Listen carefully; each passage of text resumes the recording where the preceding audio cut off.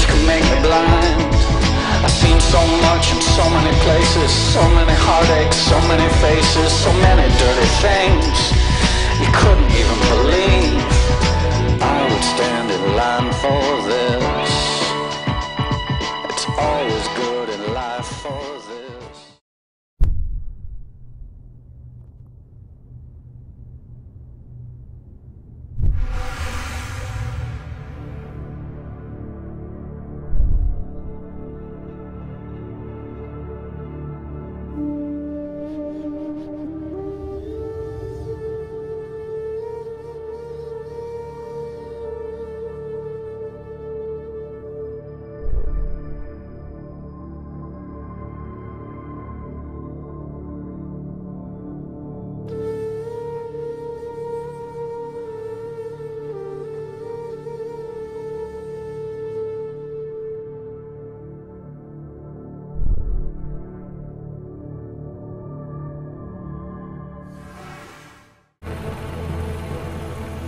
They've been roaming the earth for more than 50 million years.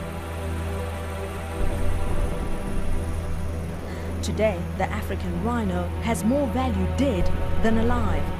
Poaching activity coming across our boundaries is relentless. It's daily. Home to the world's largest rhino population, South Africa's Kruger National Park is infiltrated daily by poachers prepared to kill for rhino horn. At the moment, what we're up against here is a war. It is a counterinsurgency type war. Officials here say 90% of the poachers come from neighboring Mozambique. The rhino horn is sold for tens of thousands of dollars in the East, where it's believed to cure all kinds of conditions, from hangovers to cancer.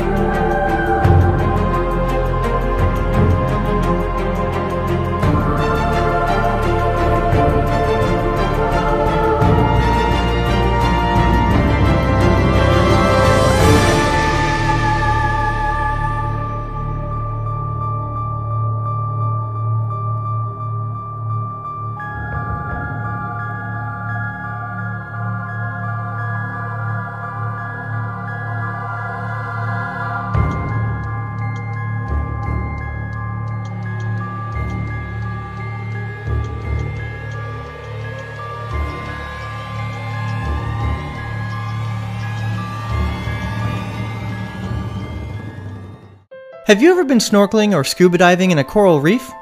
The latest reports indicate live coral inhabits only 8% of the reefs in the Caribbean islands.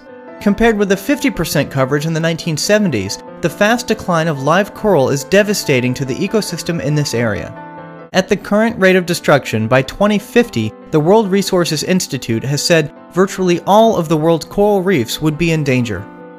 Overfishing, pollution, and rising water temperature are among the threats.